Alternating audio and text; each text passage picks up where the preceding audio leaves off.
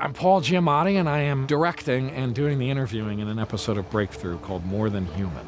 It was out of left field for me. I mean, I've obviously never done anything like this, but a guy that I know was helping produce it, David Jacobson, came to me and told me what the whole project was, and then they said, these are the subjects, and which one interests you?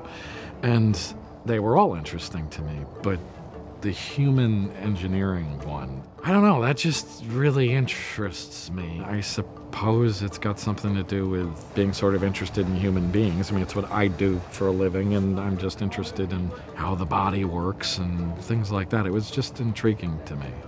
I'd never seen any of this stuff. I hadn't even really heard much about any of this stuff. I think I thought it was going to be different than it turned out to be. The suits even were different. I mean, I had kind of real sort of crude RoboCopy ideas about what everything was going to look like.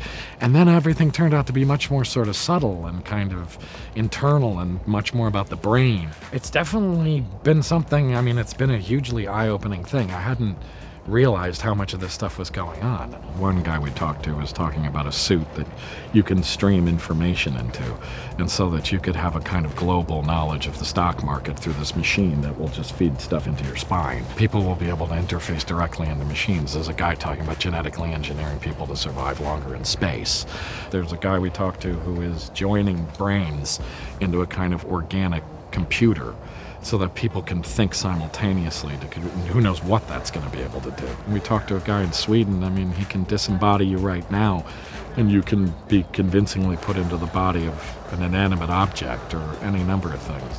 I mean, this stuff has been really wild. It's kind of limitless. The whole idea with a lot of this stuff was that at some point you don't just feel like you have a tool that's been put on your body, it is your body. There's no difference between you and the mechanical piece. One of the most amazing things is to see these people wearing these things and how effective it is. And, you know, this kind of incredible joining of body and machine that's really beautiful. This stuff will change my life. I mean, it will change my kid's life. It's pretty extraordinary.